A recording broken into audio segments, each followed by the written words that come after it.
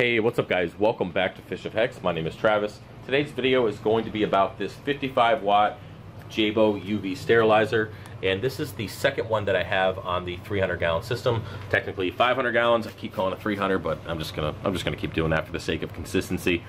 But anyways, I was taking it apart. It's been off the system for about 3 months or so, and I've been just putting it to the side because I was moving and building and adding all these tanks and stuff to the fish room, and I just didn't have room for it at the time. So I was going to put it back on, but I figured, hey, let me go ahead and take it apart and see if it has any of that black stuff on the inside, like I saw on Instagram. A guy actually linked me on a video and said that he took his Jebao UV sterilizer apart and he's got black water and all this stuff after he cleaned it. So you can see my fingers are already dirty. I literally just took it apart, stuck my hand in there, and trying not to break the bulb.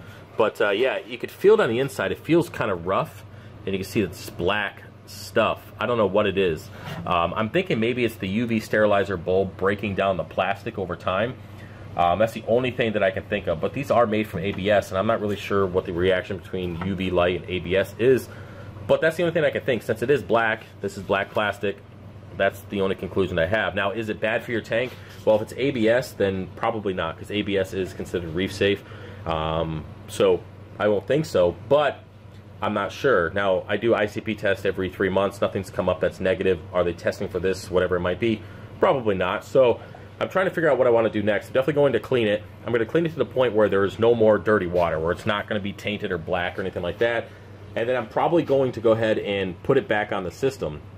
Now, I'm only doing this so I can run it for another 30 days and then take it off and clean it again to see if maybe it's happening again. Because this is the first time I've ever cleaned this, so maybe after it running for a year or so, this is just what happens to the plastic. So I'm going to see if it starts happening again after 30 days. Now, I am going to take off the second Jebao UV sterilizer that I have, which is actually underneath one of the tanks over here. It's in the back over here.